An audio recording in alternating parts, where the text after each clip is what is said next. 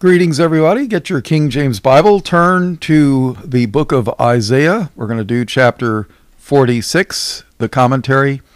This is Chaplain Bob Walker, Light of the World Ministries. In John 8:12, Jesus said, I am the light of the world. He that followeth me shall not walk in darkness, but shall have the light of life. Now, remember something.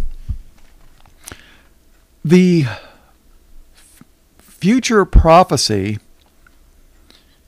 was always foreshadowed by the things that happened in the Old Testament. For example, in the plagues of Egypt, when Moses was under the Lord's direction, was confronting Pharaoh to let his people go, you had the plague of locusts and frogs and flies, hail mingled with fire, and some of those things are they were a foreshadow of the plagues of Revelation in the tribulation period.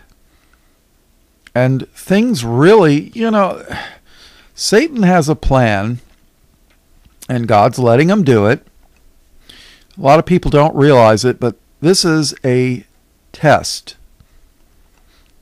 Before the Lord bestows upon someone eternal life, the gift of eternal life, He's going to make you prove to yourself that you are going to follow the Lord and that you're going to follow Him. I mean, let's face it. God's anointed angel became the devil, Satan. And he's going to give you a choice. You can follow the Lord or you can follow the devil. Or yourself. You could be your own God. Make your own decisions. But you can not cry about your ultimate destination when you do so. So basically this is a test. And people have a choice. And the Lord warns those of the wrong choice. This is His world, and He can wreck it if He wants. And this earth is going to pass away. So, without further ado, let's read Isaiah 46. Bel bowed down.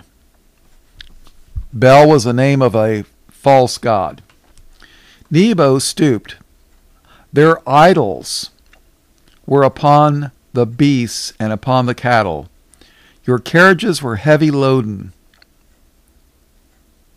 They are a burden to the weary beast. They stoop, they bow down together. They could not deliver the burden, but they themselves are gone into captivity. Hearken unto me, O house of Jacob, and all the remnant of the house of Israel, which are born by me from the belly, which are carried from the womb. All right, Isaiah 46 and verse 4. And even to your old age I am He, and even to hoar hairs will I carry you. I have made, and I will bear, even I will carry, and will deliver you.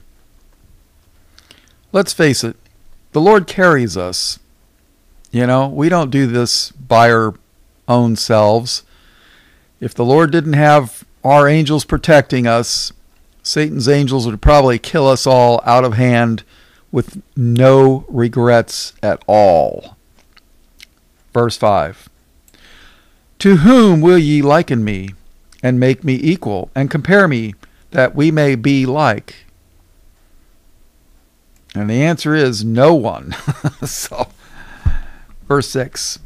They lavish gold out of a bag, and weigh silver in the balance, and hire a goldsmith, and he maketh it a god.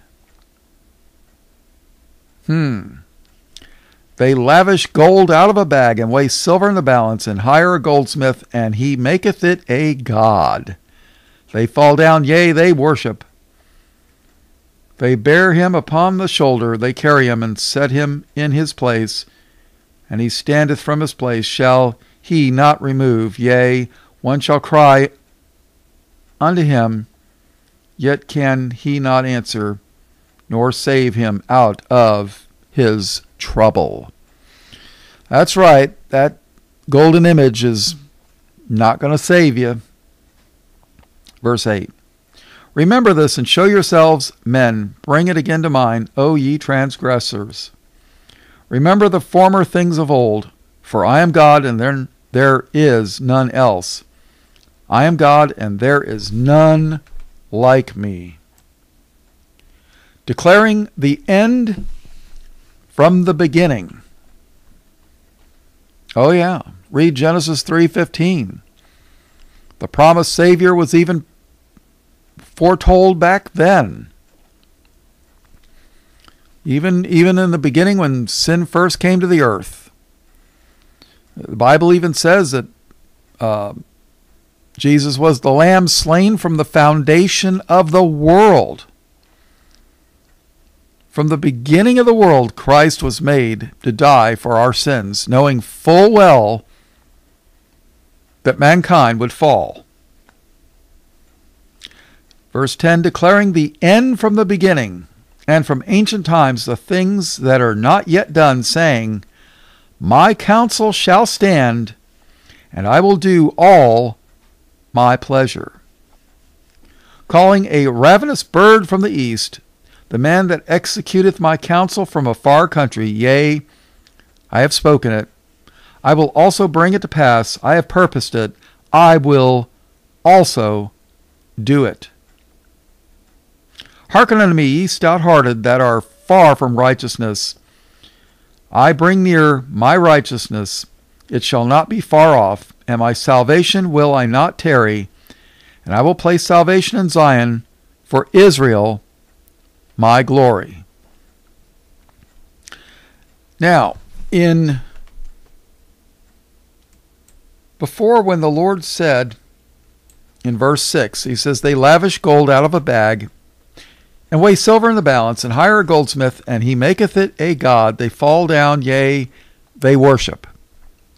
They worship the works of men's hands. Now, in the Greek, you have the word icon, which is where they come up with the word image. And that's what Windows does. It's an icon. You got a picture of a printer.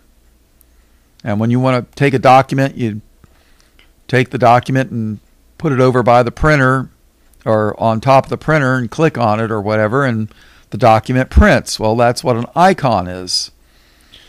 But image and idols, how do I put this? An idol is an image, but an image is not always an idol. It can be, but not always. And that's what an idol is. It's, you're worshiping an object, an image. So, in Luke chapter 20, around Luke 20 and verse 20, the Jews were trying to trick Jesus, saying, should we pay taxes to Caesar? But then in verse 24, Luke 20:24, Jesus said, show me an image. He said, show me a penny. And he said, whose image and superscription hath it? And they answered and said, Caesar's. And what did Jesus say? Render the Caesar the things that are Caesar's, and the things that belong to God, render the God. And I'm paraphrasing, but, So let's do a quick study on images. In Romans 1:23, we read, and changed the glory of the uncorruptible God into an image made like to corruptible man, and to birds and four-footed beasts and creeping things. in Romans 8:29, for whom he did foreknow, he also did predestinate to be conformed to the image of his Son, that he might be the firstborn of many brethren. See, God the Father wants us to be conformed to the image of his Son.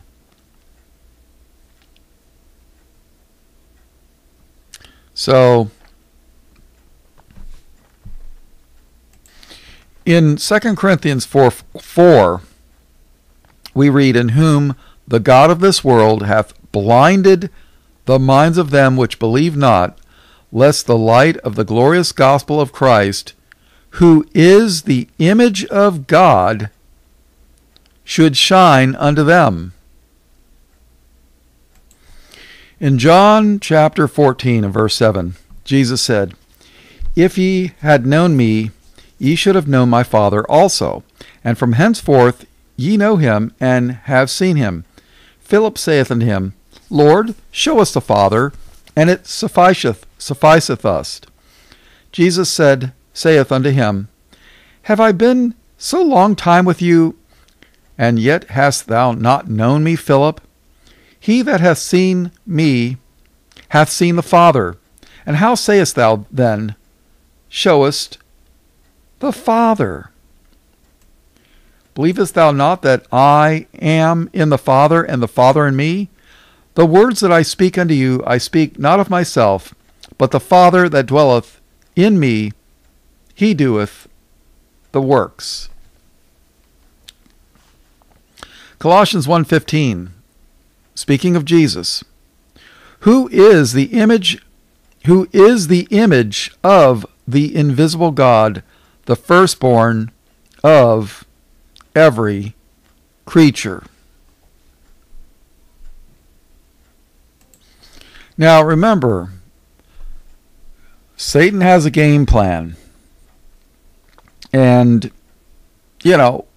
as long as you're winning games, you're not going to change your game plan. As long as it works, what do they say? If it ain't broke, don't fix it. There you go. Revelation 13 and verse 12. And he exerciseth all the power of the first beast before him, and causeth the earth and them that dwell therein to worship the first beast, whose deadly wound was healed. And he doeth great wonders, so that he maketh fire come down from heaven on the earth in the sight of men. This is mimicking what Elijah did.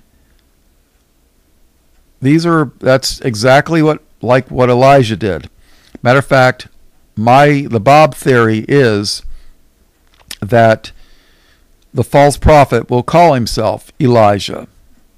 That's because people know that Elijah is going to come. And I think the two witnesses that confront the false prophet, it's going to be Elijah, the real Elijah, confronting the false Elijah. But we'll see. Verse 14, and deceiveth them that dwell on the earth by the means of those miracles which he had power to do in the sight of the beasts, saying to them that dwell on the earth, that they should make an image, an idol, right? That they should make an image to the beast, which had the wound by a sword, and did live. And he had power to give life unto the image of the beast, that the image of the beast should both speak, and cause that as many as would not worship the image of the beast should be killed. Well, guess what? It wouldn't surprise me if television's the image of the beast. Wouldn't surprise me. I'm not saying it is. I don't claim to be a prophet. What do I know? I'm just some guy that reads the Bible a couple of times. Revelation chapter 14 and verse 9. And the third angel followed them, saying with a loud voice, if any man worship the beast in his image, and receive his mark in his forehead or in his hand. The same shall drink of the wine of the wrath of God, which is poured out without mixture into the cup of his indignation. So the wine of the wrath of God is going to be poured out full strength into the cup of his indignation, and he shall be tormented with fire and brimstone in the presence of the holy angels and in the presence of the Lamb.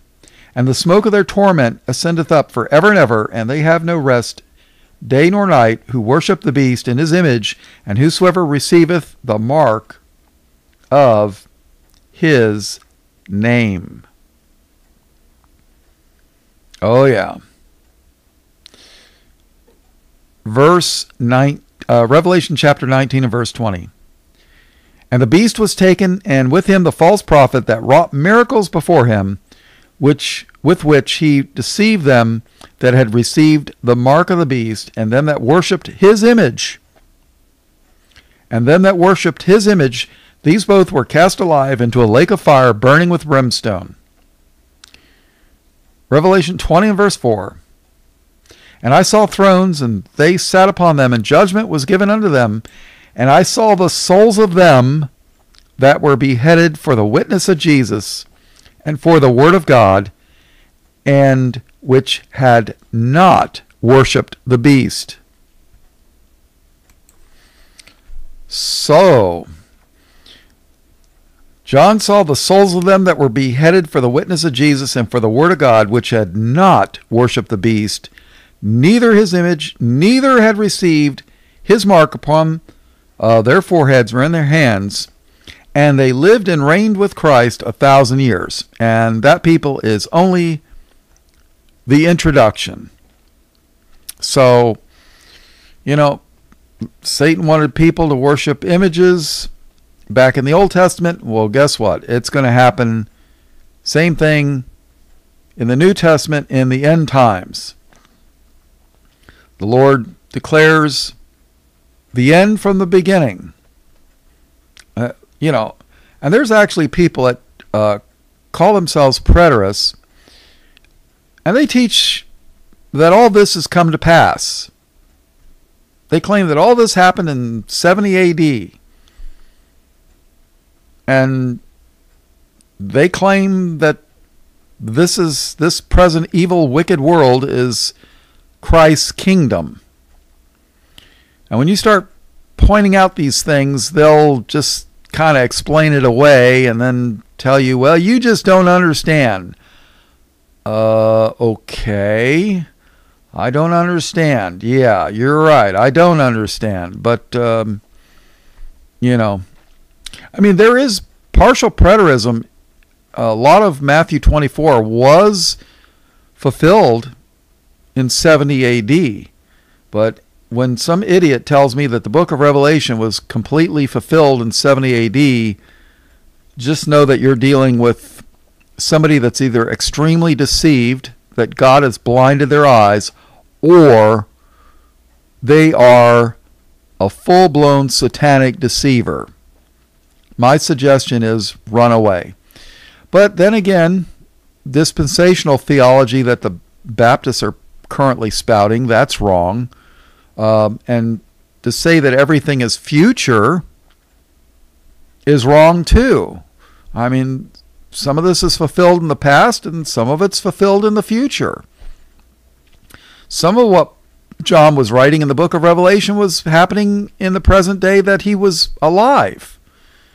But preterists will always try to make you think that the book of Revelation was created prior to 70 AD. And I'm not so sure that's true. I believe John was an old man, and I believe book of Revelation was penned after 70 AD, but, there's people that argue, and I don't claim to be a scholar. I don't claim to be a prophet. So, all right, people, all blessings, praise Glory and honor to God the Father and his only begotten Son, Jesus, who is the Christ, the Lamb slain from the foundation of the world. In Jesus' precious name, amen.